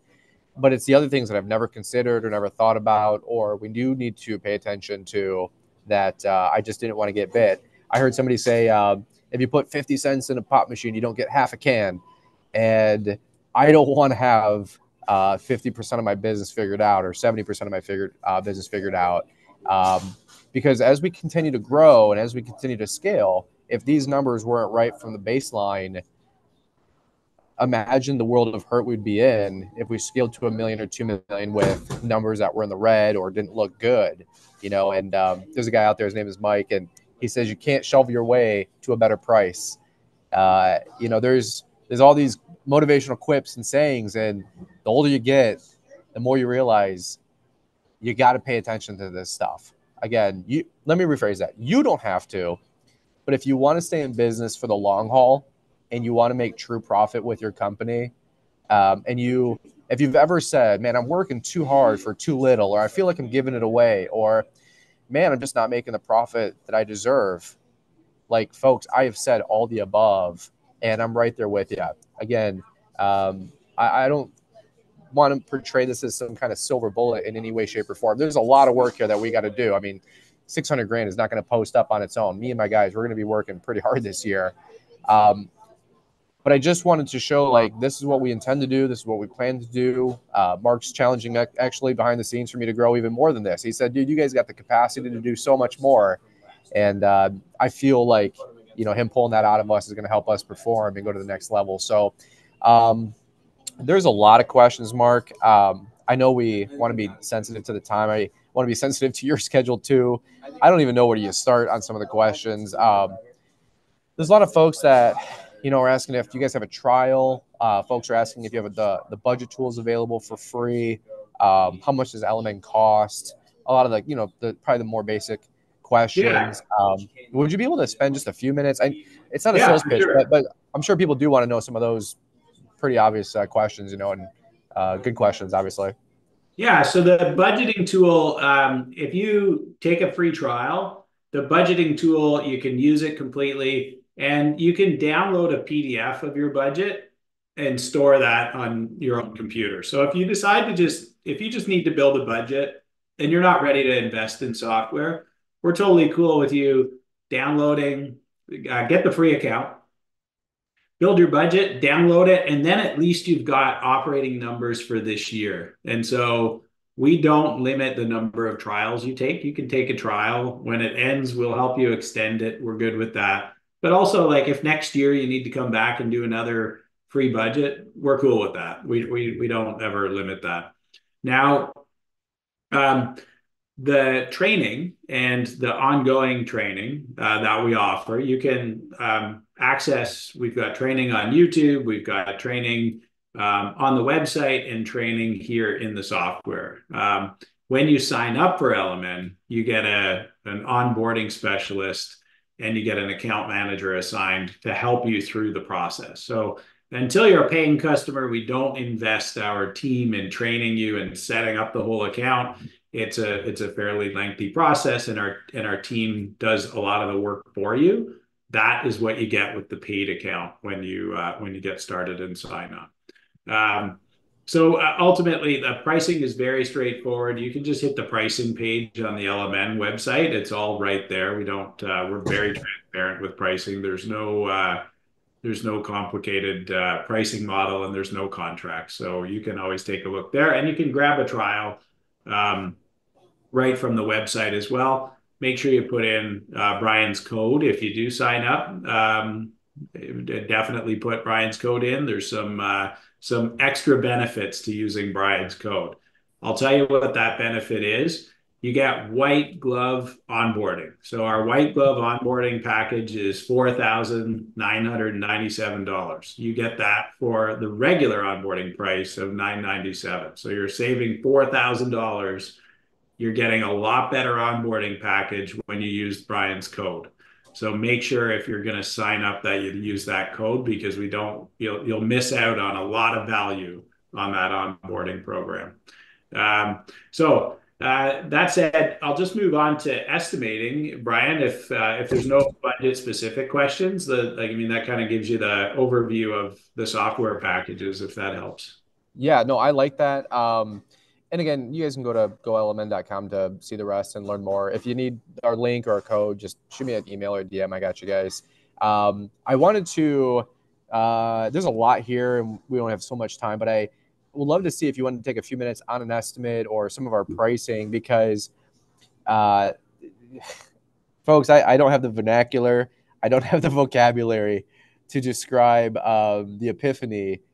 And we have like just a few estimates out. Okay. Like, I have to send so much the next couple of days. Admittedly, like I said, I had a head cold, pink eye, respiratory virus for 3.5 weeks. Liz and I have been getting just crushed behind the scenes, and I'm trying to onboard with LMN. And so you can imagine a lobotomy on a lobotomy. So we have so many bids to put out here. But I wanted to talk about some of these here, because this right here has just opened up my eyes in terms of how we're bidding and pricing work. And I just feel like we've always been good at the work. We've always had great culture, but I've always struggled with, how do I accurately price? How is Troy Clogg pricing? How is Sam Gimbel pricing? How is Corey Ballard pricing? Like, what do these dudes know that I don't know? And are they just smarter than me? Sometimes, admittedly. Um, or do they just have better education or better tools than me? And I've come to find that software is a great equalizer, right? This right here doesn't matter if you're a $20 million company or you guys are doing $1 million. When you get access to LMN, for example, obviously this is the conversation tonight. This can help take all the guesswork out of what you guys are bidding and pricing and how to do it accurately and profitably. I know it sounds redundant, but folks, like, I want you to make money. I want you to make profit. I want you to be able to go on nice vacations with your kids and your family. I don't want our wives driving sled cars and sled old minivans. I really care about this. Like, I know it's some people still don't believe that, but I'm like, dude, I want folks to win in this industry, and so I want to win in this industry even more. My wife and I, we like nice things. My wife likes heat and air conditioning and running water. What a prima donna, Mark. So I'm having fun, but it's like we really do believe that you guys can make a good living in this industry. I remember Caleb Allman even saying he had a buddy of his when Caleb was going into business for himself doing landscaping, and the guy said, "So when are you going to get a real job?" And it always bugged Caleb because he's like, landscaping is a real job, and you can make real money. And I don't want it to just be the high school push out, or the druggie. There's a lot of misconceptions about what's going on out there. And you come to the LMN Summit that was in Orlando, and the 350 people that were there with Mark's team and all the LMN users there, and it's a big LMN Summit, as you guys know. These are high performing individuals and achievers. I told Mark, I said, I feel like I'm the brokest guy in the room, So I want you guys to experience that next level of your life and your company as well. And if you're not ready for that, like, that is totally fine. Nobody's here again to sell you or convince you that LMN's, the silver bullet. I just want to make this opportunity available for you guys and show you what we're excited about. And frankly, back it up as well. We've got a lot of work to do as we plan to grow. So this right here, please pay attention. We probably got 10 minutes, if you will. We want to be respectful of your guys' time. It's already 8:40, and then maybe we'll do a couple questions at the end here, Mark. But take it away as much as you want to show them in 10 minutes or less about our sales and pricing. And again, this came in 15% higher, if this is the right quote or the other quote that we sold, where we would have worked 111 hours for free, for real. Like, it's getting me fired up, and I'm at Panera. I'm in a public place. I got to calm down. So Yeah, I'll show you. I'll show you this estimate and a couple of little things from the pricing catalog that we can take some questions for sure. So when you land on an estimate in LMN, you look at an overview page that looks like this. You update who the salesperson is and who the estimator is. You update the confidence level so that your sales pipeline metrics, which we'll talk about at another time, we'll go through sales pipeline and all the analytics and dashboards that LMN serves up. We're going to keep it simple tonight, focus on budget and estimating. But ultimately, we'd want to update this confidence level. How confident are you? And this one, Brian, did you say you sold this one? I think we sold the other one. This is a bid that we have out that I submitted on Wednesday or Thursday. The other one previously is the one that recently got approved. But either or, I mean, we just bid this one out pricing wise, and it's as accurate and ready to rock and roll. Good. So we're going to say it's 60%. And then when we're looking at the pipeline is going to tell us what we think we've got in the pipeline to sell. And it's going to factor this one down to 60%. And that way we know like roughly what we've sold at the end of the day. So I'm going to click on services and pricing. We've got the project name and address in. This all ports in from the CRM if the customer is already in the system, or we can just build it right here and it'll add into the CRM. So very easy to use. We can click this to get a map to the site. You can see here that this lead came in from Google search. We want to know that because at the end of the day, we want to see at the end of the year where all the business came from.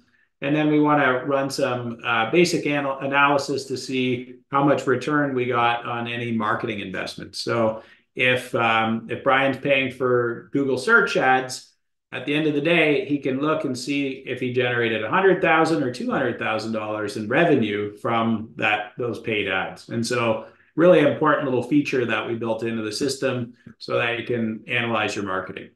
Now, the next thing that we're going to do is look at services and pricing. And so what we're looking at here is Brian's got a template that he can pull in very quickly. So he just clicks templates, and those templates pull all of these things in very quickly. So if I go to add a service, when I add a service, I just choose from a drop down. In this case, we could say seasonal lawn maintenance. I'm not going to do that because it's already in here. And this item pops in. And then what it's going to do is Brian updates how many visits, and it's actually building this component based on the labor and equipment in that crew. And so when I click on seasonal lawn maintenance, the way that this prices the system is it's saying every time Brian goes over there with the crew, it's going to be 3 labor hours. And his billable rate for labor is in here. His cost per hour of labor is in here. So pays his staff really well. And then the government burden is on here. So his cost price is $36 an hour for labor. He's charging at $68. His price per visit is going to be $204 for the crew. He's making a 15% profit, and he's got a seasonal price here. And he knows that he's 15% profit. For the maintenance crew package, that's the equipment. And again, Brian's not giving the equipment away. He can't afford new equipment and not charge for it. Otherwise, he'd just be taking all his profit every year and buying equipment with it. This way here, he's actually charging the customer while the equipment's there. They're paying their portion of the equipment. In this case, Brian's charging $48 per visit for the equipment. And so they're paying for that as well. So for seasonal lawn maintenance, this is the breakdown. Now, if we move on and we look at his other components, for every component, he's doing the same thing. So weeding the landscape beds, they're going to do that for an hour. They're going to have a price per visit now instead of a seasonal price, perhaps. And it's going to include the crew truck and the weed killer. So anytime they go to the site and do that work, they can charge per hour or per visit. And so when you build the estimate up this way, you can present it in a number of ways. And we can even hide things. And so you can see here, Brian has got mulch install, spring and flower installation, fall installation, irrigation startup, and irrigation shutdown hidden right now. That's just a quick toggle of the switch. And then when he presents the price, he can look at it one way or the other. Also, from within the estimating dashboard, you can open up and measure the site. Now, this can really help you avoid having to measure turf, manually. So we can just go ahead and measure the site. It's going to bring up the location that we're going to look at, and we can measure lawn areas. We can do whatever we want very quickly. We can start to create measurements for work areas. And hey, Mark, not to interrupt you, for all of my local buddies listening in, we did change some of these addresses, so don't be too sneaky here. So I got a bunch of buddies. They're like, I can't believe you're showing your screen and doing all this, Mark. And I said, we'll change 1 or 2 things, relax. But and you guys know right where I live. I got 10 buddies on the live stream right now texting me like, dude, don't show your screen. I'm like, we're doing it. We're doing all of it. It's awesome. So again, we could just do all of our measurements from here rather than taking the wheel out on site. So we can measure up jobs and create our square footages very quickly. Now, when we get into the system, at any point in time, we can override profit. So what you're seeing here is we've built out all the components of the estimate. Again, this just takes a few minutes because ultimately it's a template. So Brian builds this once, and now every time he goes to price a similar job, he just uses a template. He updates the hours needed for each of these specific tasks very quickly. And he has his price. Not much work. You'd price a job this size in minutes, really.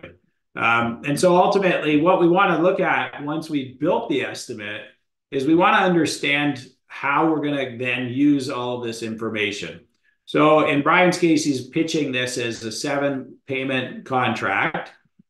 He's gonna he can go into client notes, and because we build these once and then they're always here, when you put your estimate notes and your standard terminology for mulching and spring cleanups, how you explain these things, you can just go ahead and click add the terms and conditions, and it's going to push that into this estimate. So again, you build things once and then you just kind of click and add what you want to the estimate.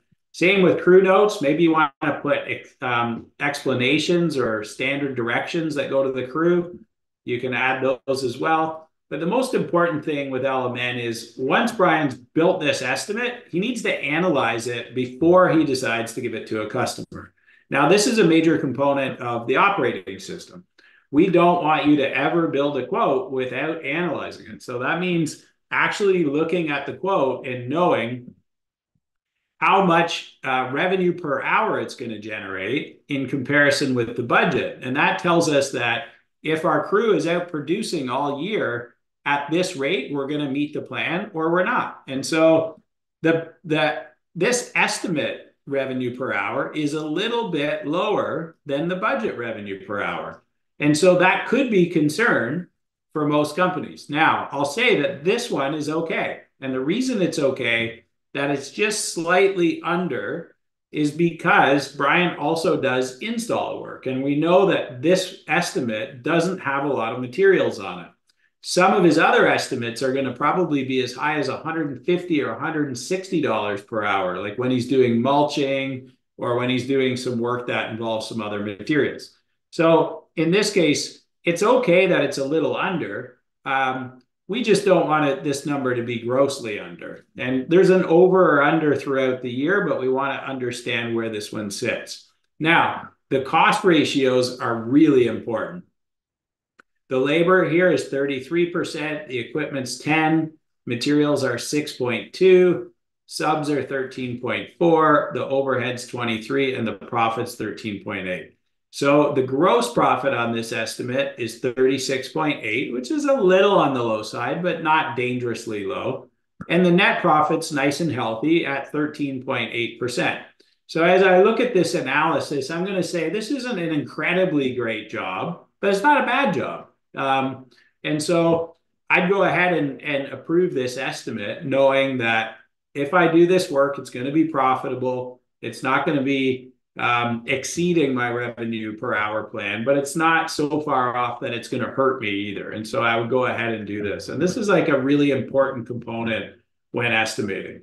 But most people don't know this information when they put quotes out. This key information, this cost summary, tells you whether or not this is a good bid. And so it's $11,600 in work. The cost to perform the work is $7,350. The gross profit is $4,266. And this is the mistake a lot of people make. They stop there and say, well, I'm making lots of money. And the reality is you're not. You still have to pay overhead, which is Brian's wages, the truck, the rent, all those other expenses we looked at earlier.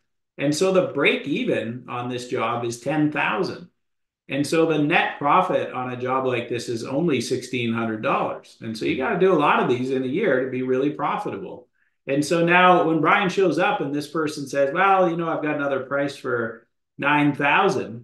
If he doesn't know this, he might jump at it and say, well, okay, I'll do it for $9,000 too. But the reality is then you're giving it away. Worse yet, you're paying them to go and cut their grass every week. Like, what could be worse? Can I jump in on that? Yeah. That's the part that's blowing my mind. And we just have a few of these under our belt. I've got another 30 to send out, admittedly, over the next couple of days and a bunch of renewals. But I love that point because so many other folks have said that, you know, even on podcasts, like, you know, it's name your price lawn care sometimes out there, whether it's residential or commercial. And people say, well, how do you have confidence in submitting your work? And it's literally by knowing your numbers. And when people say know your numbers, this is what knowing your numbers means. You can't give away the farm. This other commercial site previously that I keep referring back to, we would have gave it away if I would have bid it on the same contract that I bid just 18 months ago. And I have the pen and paper version that I sent out. Once I punched into LMN, it gave me accurate pricing, and it was, like I said, 15% higher in pricing and almost 15% higher in profit. But the point is, I maybe would have fudged that number up another 5%, 6%. I don't know. Inflation, they say, is 3.5%. So maybe we'll raise our prices 3.5% this year. No, based on my actual operating budget, I can feel confident in how I'm bidding. And again, folks, I'm like a half dozen quotes and bids into this process. I hope to do this same conversation, Mark, as we go through this multiple times a year, and a year from now, really catch our stride and really catch a cadence. But again, I just want to go back to, like, it's no more guessing with how we're bidding and pricing our work. And admittedly, the reason that number is a little low is because we didn't have the mulch. The gentleman didn't want to renew that. And it is in a backyard of our commercial sites on the beaten path. So I'm hoping to pick up a little bit of productivity and efficiency on that site. But also, the gentleman gave me the price of the other company last year, and they were $900 cheaper. And I emailed it to him and I said, hey, that company must have a better opportunity to spread over their overhead costs, being a larger company. And I know they do 10, 20 million. But I said, for us being a small business, this is just where our price needs to be. We hope to earn it, hope to have that high touch. Hey, this is my cell phone. Call me if you have a problem. So it's not a horrible site. It's not a home run site, but it's a double, and we'll take that. Yeah, for sure. It's a good job. At the end of the day, just knowing where you stand. And now you're going to get some enhancement sales there, right? That guy Yes. didn't Yes. sign up for mulch. He's going to want mulch when spring hits. You're Yep. going to go out there. You're probably going to make $1,000 the day you go mulching. That makes it a much better contract. And like, it's the enhancements where the opportunity is. And I think it's really important for people to understand just how big the opportunity is on enhancement sales. And that's hopefully something you and I'll talk about a little bit more on some of your link nights and some of these Yep. YouTube videos, because enhancements are where the super profit really kicks in. I think you guys saw on the budget, Budget. we really showed a big growth in enhancements because that's going to be the area of focus, because it's high profit, much higher margin, much higher revenue per hour. It allows you to pay your staff more money and really sell your customers more, because usually that's what they want anyway, right? At the end of the day, they want their property looking amazing. And Yep. when you've got the capacity and the focus on selling enhancements, they buy. That's the reality. Yeah, I can't agree more. A lot of folks have some hesitancy potentially upgrading or graduating to LMN because they have some reservation about LMN being great for a service business. Well, you guys just saw our whole budget and everything we were doing with maintenance and snow. We're excited about growing into more landscaping, as you guys can imagine. So, excuse me, for all of you guys that are landscaping and hardscaping, you can apply those same templates that you've already built out and continue to use that for your business. And I think that's where really LMN definitely shines as well, the job costing and so much more. So it's refreshing. It's exciting. There's no more guessing. We've had a lot to learn still, don't get me wrong. And we got a lot of work to do. As one of my guys is texting me right now. He's like, dude, let's get it this year. And he said, let's do an accountability. This is how ambitious my guys are. And Mark, you said this. You said an organization doesn't just grow because the leader wants to. And the organization grows because your staff want to grow, and it challenges you to become a better leader. Well, go figure. My guys, because they're crazy. Ryan, he's texting me saying, hey, man, are we going to do a year over year and show not an if, but when our forecasts are actually hit? And I'm like, dude, please stop putting me on blast on the internet, because now we actually have to hit all this stuff that we're talking about. If not, again, we're just going to be full of it, right? So it's like, here we go. We're excited about growing, excited about performing, and putting our money where our mouth is. So thanks, Ryan, for the text. I appreciate that. I'm sure Mark sent you $20 to ask that question. Yeah, honestly, like I said, everybody's an entrepreneur, and the more transparent you are as a business owner, the more that your staff can actually exercise their entrepreneurial spirit. And like that's it right there. Like he's clearly an entrepreneur at heart. Like Oh I yeah. said, everybody is. And when you're transparent and you create a system that other people can kind of be a part of and unlock their true potential. It just then you're surrounded by teammates, and that makes a big difference, because running a business in a silo and hiding everything, it's no fun. It's a lot of stress, and usually you're hiding the worst. You're not hiding something that's going better than expected. And the truth is owners often end up feeling really lonely because they're actually hiding the bad truth, the fact that the business isn't really as profitable as everybody thinks. And so they don't really get the buy-in from the employees to help them actually become more efficient and unlock the potential of the business so that everybody can earn more. And I think, like, when you can operate as transparently as we are tonight, with you showing your numbers like this, your team understands, and then they really care and they want to help. And I know you've got a great team. You've shared that many times, but I think you'll see a different level, a different spring in their step with this level of transparency. I know it makes all the difference.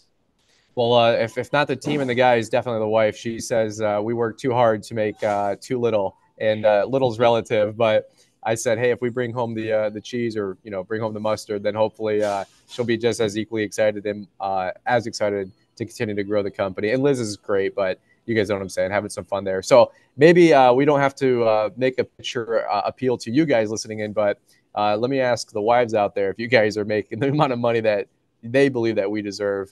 And they'll be a little bit more honest than maybe some of us will on this live stream, if you know what I'm saying. So just having some fun there. But let's all win. Let's all grow together. I'm sure I don't want to be an expensive first date here, but I know, Mark, you're continuously offering your time and energy to the community. If we can ever get a chance to have you back on and explore other elements of this, we'd love to have you. So anything that you want to leave, I'll give you the final, conversation here, or any other points.